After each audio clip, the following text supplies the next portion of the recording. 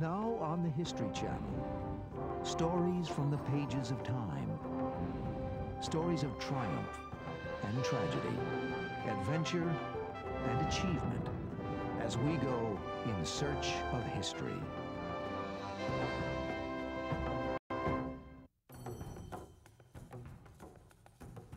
During the Great Depression, certain financiers and industrialists plot to overthrow President Franklin D. Roosevelt and install a dictator in his place.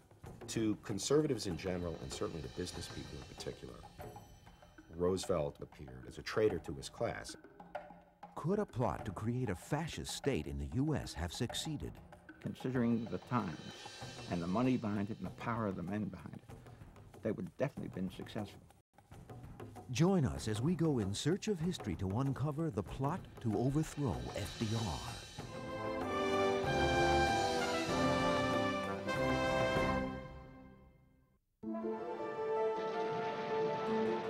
The seeds of the plot to overthrow FDR were sown in the veterans movement that began after World War I. Then, veterans got $60 mustering out pay and a train ticket back home, but felt they deserved more. After numerous compromises, the U.S. Congress finally passes legislation in 1924.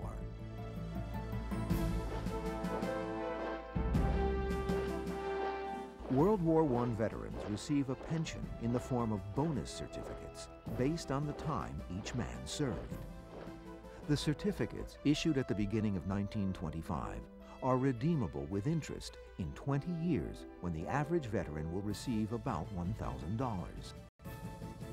I think it was seen as a compromise. I think they were delighted, in fact, to have a bonus passed. They were obviously a lot less happy about having to wait 20 years to actually see the money. But by the spring of 1930, the U.S. economy is rocked by dramatic bank failures, shut down businesses, and foreclosed farms. The Great Depression begins. From late October 29 until March of 1933, the economy just went downhill. This created a kind of infectious pessimism. And of course, as more and more people feel that way, it just reinforces this attitude of doom and gloom. Nervous veterans groups, encouraged by populist politicians such as Congressman Wright Patman of Texas, demand that the bonus certificates be paid in full immediately. We're asking for the payment of a just and honest debt. It will be a godsend to this nation because the nation needs the additional purchasing power which this bill will afford. Government estimates put the bonus cost at roughly $2.2 billion, more than half of the 1932 federal budget. Opponents argue this is too expensive. There was a prevailing opinion that veterans shouldn't get any special benefits, that benefits should be extended over the vast population. Now, that obviously would have aroused considerable resentment and anger among veterans across the country. In 1932, roughly 20,000 veterans calling themselves the Bonus Army descend upon Washington to show support for the Patman bonus bill. They camp out in tents and hastily erected shacks. Some of the veterans take over condemned buildings. The police evict them by force. The veterans dig in, vowing to stay until they get the bonus. Then, on July 28, 1932, Army Chief of Staff General Douglas MacArthur defies President Hoover's orders and leads a regular Army force to drive the veterans from their encampments.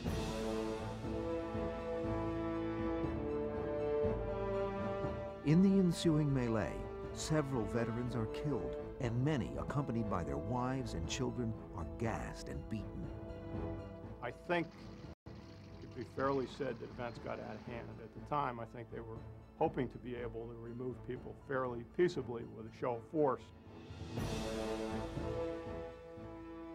It didn't turn out that way. It was not a good day in American history. Herbert Hoover, his reputation already tarnished by his inability to deal effectively with the country's economic woes, is blamed for the incident. Herbert Hoover's presidency was at a standstill. Nobody knew what was going to happen. It was a very depressing period. Nobody thought there was a future. Veterans are not the only group disillusioned with the government. Wealthy Americans are also living in fear of losing what they have. These were people who had acquired great wealth and power. They knew that the world was fundamentally changing. They didn't know how it was changing.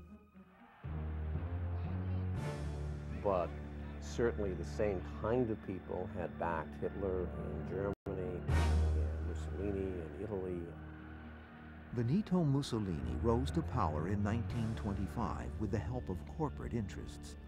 His private militia, known as the Black Shirts, was comprised in large part by Italian World War I veterans. His fascist regime restored Italy's industrial viability. In the 1920s, Mussolini in the United States was very popular, not just among Italian Americans, but among some reformers who thought of Mussolini as a kind of Italian Theodore Roosevelt, brought efficiency and vim and vigor to Italy. And there was curious interest in maybe bringing some features of Mussolini's regime, like the corporate state structure, to the United States. There are those who believe that this fascist model is the key to U.S. economic recovery. And in 1932, the mass of disgruntled veterans could be the instrument to make this change. Most of the countries of Europe in the 1930s were being led by dictators or quasi-dictators. And veterans groups had, in almost every instance, installed those people in power. Against this backdrop, the nation's attention is focused on the 1932 presidential election. New York Governor Franklin Delano Roosevelt promises Americans a New Deal. This is more than a political campaign. It is a call to arms. Franklin Roosevelt wins the presidency with an activist agenda to transform the very structure of American economic life. When Franklin Roosevelt came to office, he very quickly announced his intention to engage, as he called it, in bold, persistent experimentation to bring the economic crisis to an end. Those words in and of themselves probably ruffled feathers.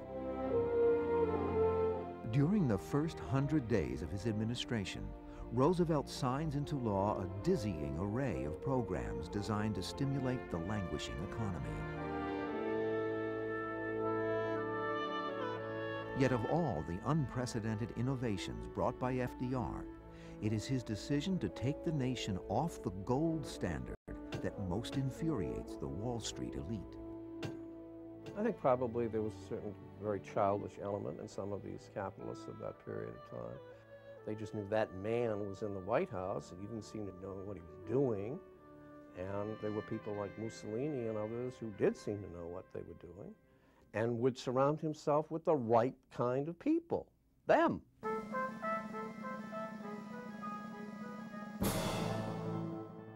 According to sworn testimony before a congressional committee, it is sometime during the uneasy summer of 1933 that some of the wealthiest financiers and industrialists in the U.S.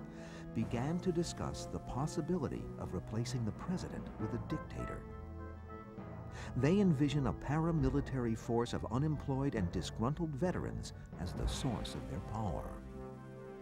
In order to put the plan into action, the plotters need to enlist a charismatic leader, a man on a white horse, to whom the veterans will pledge their loyalty and follow without question.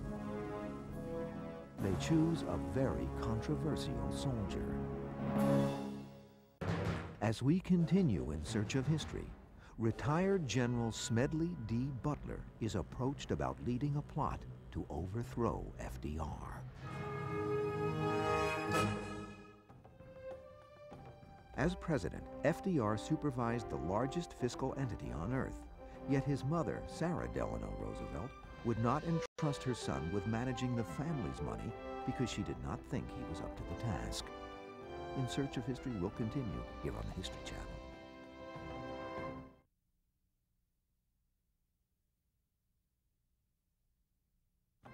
The Plot to Overthrow FDR returns.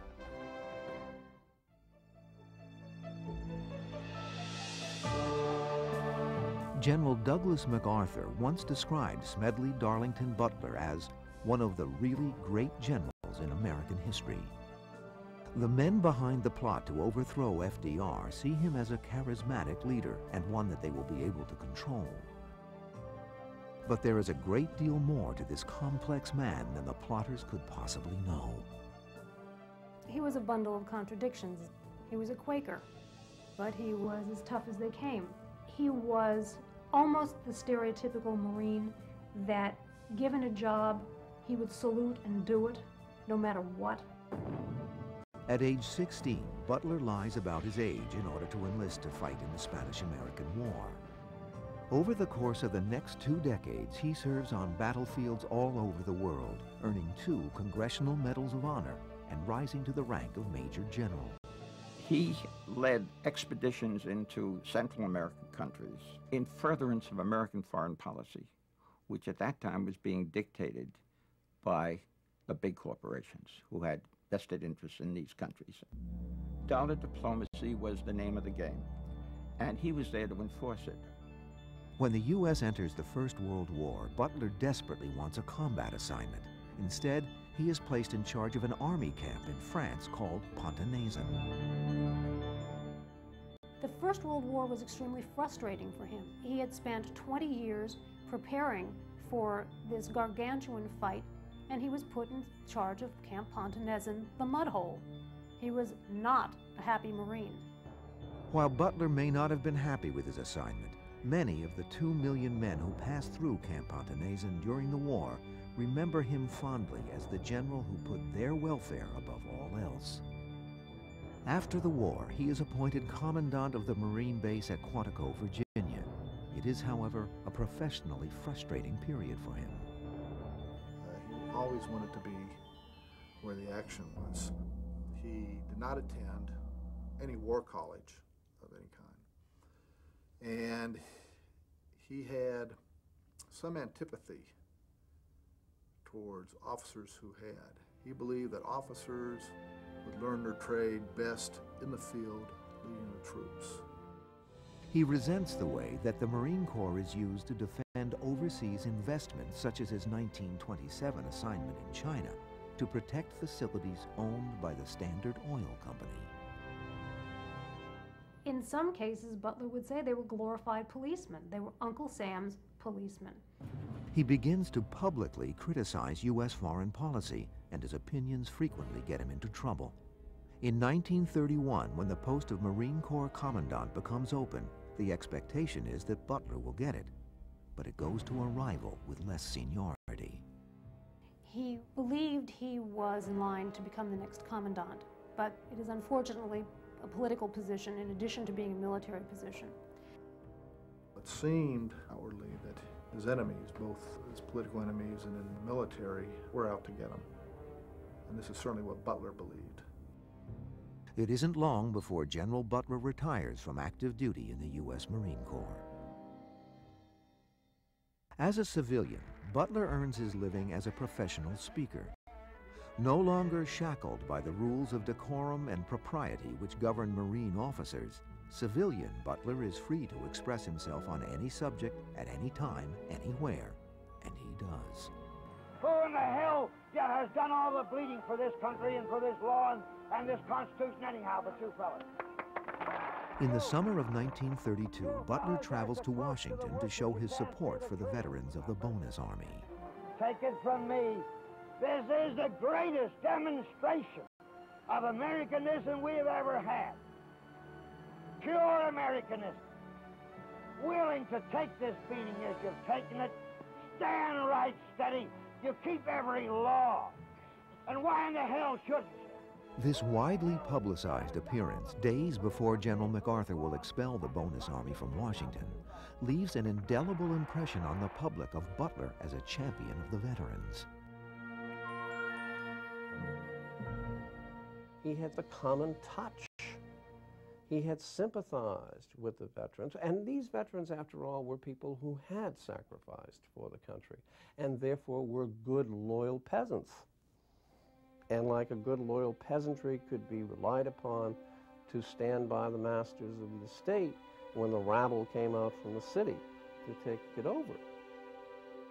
Unwittingly, Butler finds himself in the minds of some as the perfect commander to lead a veterans' army. Someone sitting in New York on Wall Street could have anticipated that if a General Butler stepped forward and said, let's charge, a lot of pot-bellied and some not so pot-bellied veterans across the country would have said, yeah, let's charge. It's not implausible. It's a little cockamamie, but it's not implausible. On or about the 1st of July, 1933, Butler receives a visit from a World War I veteran named Gerald C. McGuire. According to Butler's later testimony, this visit will set in motion a bizarre plot to overthrow democracy and replace it with a fascist regime. As we continue in search of history, the plot to overthrow FDR starts taking shape. Elsewhere in the world in 1933, the U.S. and the Soviet Union established diplomatic relations for the first time since the Bolshevik Revolution. Peru's President Sanchez Cerro is assassinated, and the DC-1 is introduced, designed to carry 12 passengers. In Search of History will return on the History Channel.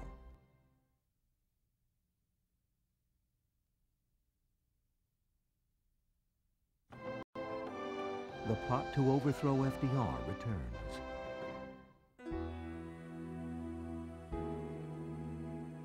Retired General Smedley Butler, now known as a passionate supporter of the Veterans Bonus Movement, is courted by veterans for all sorts of causes.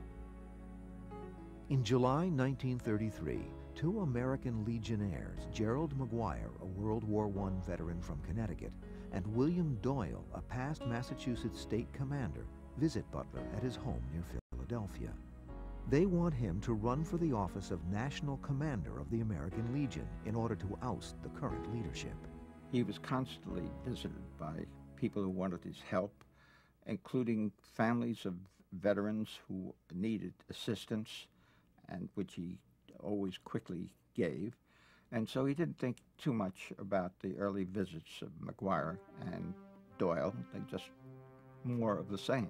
The general listens politely, but despite several appeals by the two Legionnaires, he declares that he is not interested in becoming involved in American Legion politics and declines their invitation to attend the upcoming convention.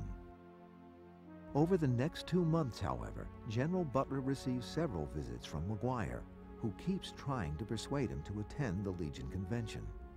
Butler admired persistence in a man, even though he may not have been in agreement with the principles that he was advocating. McGuire, who works as a bond salesman for a prominent Wall Street broker named Grayson M.P. Murphy, tells Butler that he is representing a group called the Committee for a Sound Dollar. The committee's primary goal is to convince President Roosevelt to reinstate the gold standard. The gold standard had a kind of sacred aspect to it, where you might think it was a relic of the True Cross. Lewis Douglas, who was Roosevelt's first manager of the budget, left the administration saying going off the gold standard was the end of Western civilization. Well, we now know it certainly wasn't the end of Western civilization, but at the time, an intelligent, rational man could hold such a belief. McGuire tries to convince Butler not only to attend the upcoming American Legion convention, but to deliver a speech McGuire shows him. It calls for a resolution demanding that the country return to the pre-New Deal gold standard. He wanted to know who wrote the speech. McGuire told him it was John Davis, who had been the presidential candidate in 1924 for the Democratic Party and was now the attorney for J.P. Morgan and Company. He was beginning to get very suspicious about this whole situation, and he decided to investigate it and find out what was behind this thing. In late August, while Butler is visiting Newark, New Jersey, McGuire appears at his hotel. Butler demands to know more about the people behind McGuire, insisting upon a direct meeting with the money men. McGuire agrees. In early September, as the American Legion Convention is about to begin in Chicago, one of McGuire's principal backers, Robert Sterling Clark, visits Butler at home. Clark, himself a former Marine, had served under Butler during the Boxer Rebellion in China. Butler remembers him as the millionaire lieutenant who had inherited a fortune from his grandfather, one of the founders of the Singer Sewing Machine Company. Clark claims that he is prepared to spend $15 million, half of his fortune, in order to protect the other half from devaluation. Clark lays out his belief that the popular General Butler could galvanize the veterans at the Legion Convention into forming an organization to oppose President Roosevelt on the gold issue. This is, as Butler recalled later, the first time the idea of having him lead a new veterans movement is explicitly laid out. The people interested in pursuing this train of thought, or perhaps this action, went to Butler because they didn't really know him. They knew his public persona. They assumed that he would be anathema to some of the governmental changes that were going on, and they assumed that he would keep a secret. And they were wrong. In January of 1934, Butler receives a postcard from Gerald McGuire. Postmarked Paris, it reads, "Hope to see you when I get back. Things don't look any too good over here. Troops everywhere." When McGuire returns later that summer, he arranges to meet Butler at the Bellevue Stratford Hotel in Philadelphia. He steers the general to a table in the empty hotel restaurant and describes his contacts with European paramilitary organizations such as Italy's Black Shirts and the Stormtroopers of Germany. According to Butler, McGuire also describes a French organization he is particularly taken with called Croix de Feu, or Cross of Fire. It was a French organization of officers and non-coms, no privates, no lower grades. And it was organized by the wealthy manufacturers in France to beat strikes and prevent strikes. And that was what he thought would interest the American backers of the movement. McGuire indicates that, in his view, a similar veterans army of 500,000 men could be created in the U.S. He then implies that the financial interests that he represents would like Butler to lead this army. We don't know very much about the people behind McGuire, except that they were people involved with J.P. Morgan, General Motors, U.S. Steel, DuPont, and these are the most respectable corporate names in America. McGuire allegedly goes on to describe a fantastic scenario in which the president is compelled to appoint General Butler as leader of this paramilitary veterans group to a new cabinet position replacing the Secretary of State. The presidency is reduced to a ceremonial job. The vice president is pressured to resign, and Butler, as Secretary of General Affairs, makes actual policy decisions for the country. They knew that if Smedley Butler set out to seize the White House, there was nothing that would have stopped him short of a bullet. But they didn't know that Smedley Butler would have stood in front of that White House defending it. Feigning interest in the outrageous scheme outlined by McGuire, Butler determines to learn who is really behind it. Butler was playing amateur detective in a way. From the very beginning, the more he smelled of this thing, the ranker it got, and the more he was determined to ferret out the facts. McGuire doesn't provide the general with names, but he does tell Butler that sometime in the next few weeks, a new high-profile organization will be announced in the press. The purpose of this organization will be to maintain and protect the Constitution. In McGuire's words, there will be big fellows in it, including prominent Democrats. Shortly after this meeting, articles about a new organization do appear. It's called the American Liberty League and founded to protect the Constitution. It soon becomes apparent, however, that protecting the Constitution means protecting the U.S. from the policies of Franklin Delano Roosevelt. As we continue in search of history, the plot to overthrow FDR becomes the focus of a congressional investigation. The History Channel brings you In Search of History's The Quest. How many other U.S. presidents were related to Franklin D. Roosevelt, either by blood or by marriage? A, 1, B, 7, or C, 11? The answer when we return.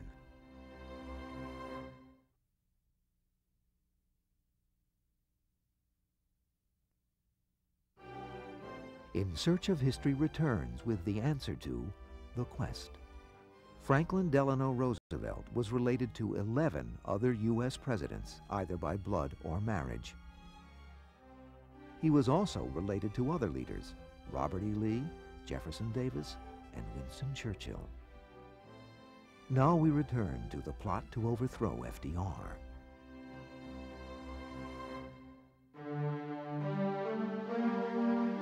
In 1934, the American Liberty League emerges as a formidable adversary to Franklin Roosevelt and the New Deal.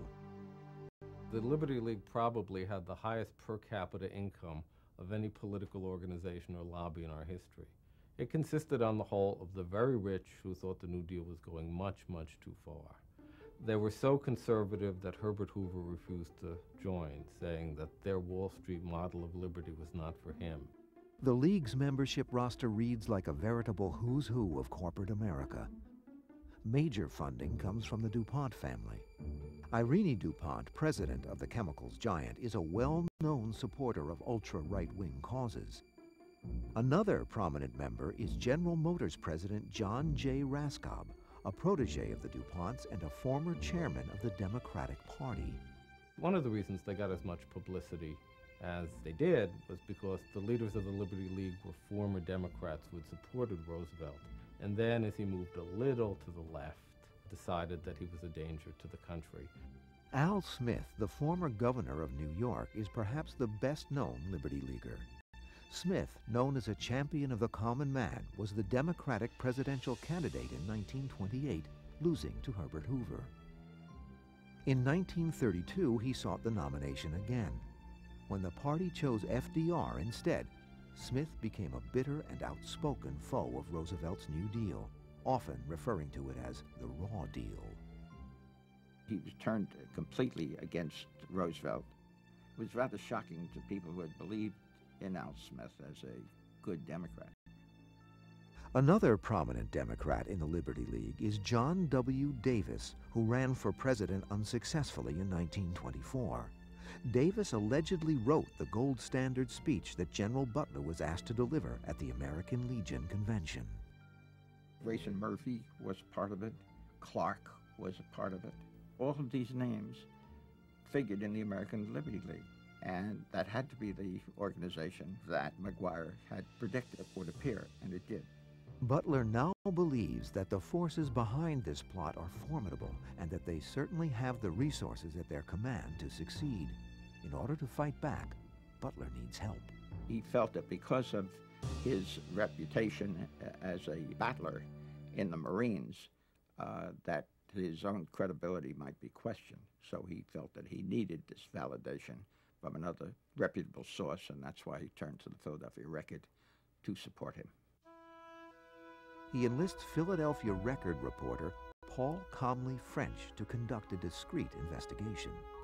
Butler introduced him to McGuire, and McGuire was more candid with French than he had been with Butler. And he would make things like, when we come out with this plan, the poor suckers will go for it. he minced no words about it. During their meeting, McGuire reportedly advocates a fascist government to save the country from communism. As for the existing government, McGuire states, "We might go along with Roosevelt and make him a figurehead like Mussolini did with the King of Italy." McGuire also supposedly tells French that funding for the plan will be provided by the J.P. Morgan banking empire.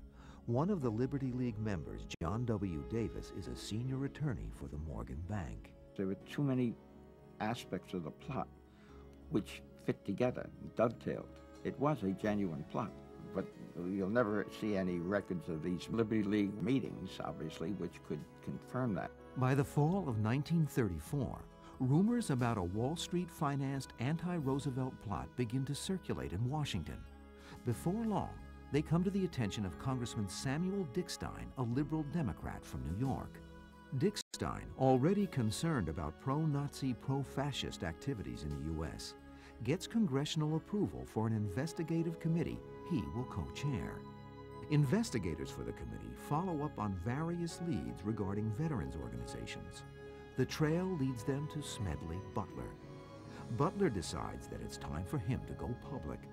He calls a press conference, as seen in this historic footage. The plan as outlined to me was to form an organization of veterans, to use as a bluff or as a club at least, to intimidate the government and break down our democratic institutions. The upshot of the whole thing was that I was supposed to lead an organization of 500,000 men, which would be able to take over the functions of government. In November of 1934, the new Committee to Investigate Nazi Propaganda and Un-American Activities convenes in New York City in a session attended only by key members.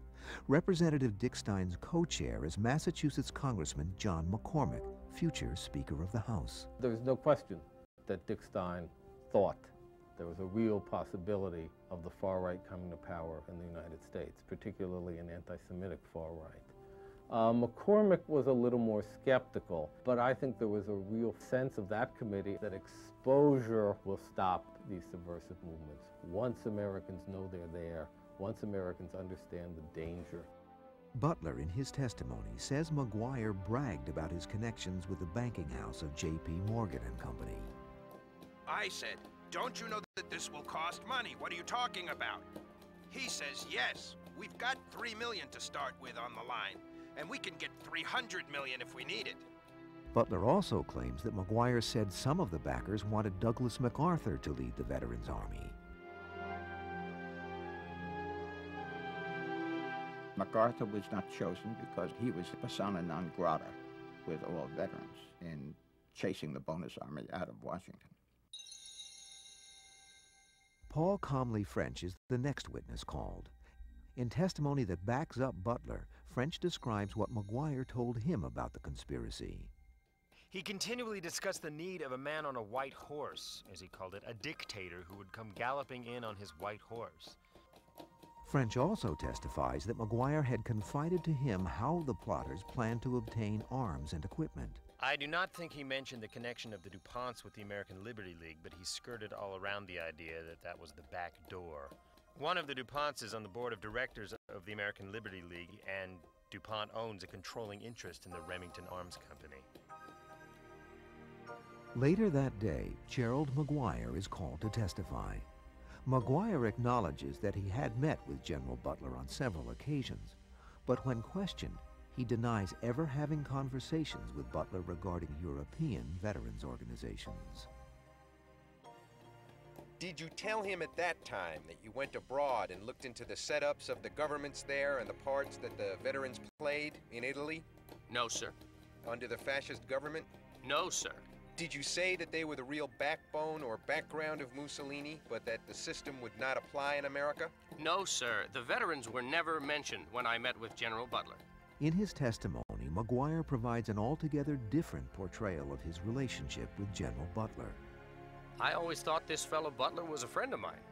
He asked me any number of times about different outfits in the country that wanted him to talk to them, and I always said to him, "General, you're crazy to get mixed up in these kind of things." But vexing questions are raised about McGuire's activities in Europe on behalf of his benefactor, Robert S. Clark. Letters written while he was in Europe contradict McGuire's denial that he was studying fascist veterans organizations. There is a distinct weakness now as regards the government in power. The strength would be brought about by a coup d'etat. I had a very interesting talk last evening with a man who is quite well up on affairs here, and he seems to be of the opinion that the Croix de Faux will be very patriotic during this crisis. Despite this evidence, McGuire continues to dispute General Butler's allegations of a plot to overthrow FDR. It's a joke, a publicity stunt. I know nothing about it. The matter is made up out of whole cloth. I deny the story completely. Robert S. Clark, who had paid for McGuire's European trip, lives in France and the committee has no power to subpoena him. He is never asked to testify. When the committee calls no further witnesses, gossip sweeps Washington that the White House wants the matter to be swept under the rug. Roosevelt was a master of retreat as well as attack. I just don't think in his political calculations it made any sense for him to pursue this. He might need some of these people, still. The initial reports of Smedley Butler's allegations are followed by an avalanche of denials in the press. The American Liberty League questions the sanity of General Smedley Butler. There were the accusations that he was mentally unstable at the time. I don't believe this for 1 minute. And if he were mentally unstable, was Paul Comrie French mentally unstable too? This is just a question of sour grapes and of attempting to discredit Butler. The committee, though, believes General Butler and says so in its final report. Your committee was able to verify all the pertinent statements made by General Butler. There is no question but that these attempts were discussed, were planned, and might have been placed in execution when and if the financial backers deemed it expedient. In the aftermath of the congressional hearings, however, there is no attempt to pursue legal action against any of the prominent individuals implicated by Butler and French. As we continue in search of history, allegations of a cover-up trigger General Smedley Butler to fight back. 2 years after the McCormick-Dickstein Committee completed its investigation, Representative Samuel Dickstein received $12,000 to spy for the Soviet Union while he was still in Congress. After 2.5 years, he was fired for not delivering good enough information for the money.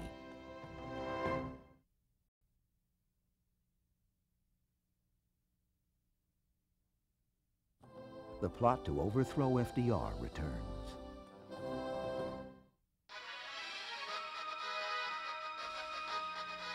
I appeared before the Congressional Committee, the highest representation of the American people, under subpoena to tell what I knew of activities which I believe might lead to an attempt to set up a fascist dictatorship. General Smedley Butler believed he acted as a latter-day Paul Revere in raising the alarm about a conspiracy to overthrow the Roosevelt administration. In the weeks that follow his testimony, however, the plot seems to be downplayed in the press. My main interest in all this is to preserve our democratic institution. I want to retain the right to vote, the right to speak freely, and the right to write. If we maintain these basic principles, our democracy is safe. No dictatorship can exist with suffrage, freedom of speech, and press. None of the prominent individuals named, such as Grayson M.P. Murphy or Robert S. Clark, are ever asked to testify. References to the American Liberty League and its prominent members, such as Irene DuPont, John Raskob, and Al Smith, are omitted from the final report submitted to Congress. These references are ruled as hearsay. I asked McCormick why there was no reverberations from the plot, why it didn't go any further. And he didn't seem to know the answer. When I asked Dickstein that question, Dickstein told me, he said, well, we did our part, and now it's up to the Department of Justice. And that's all he knew about it.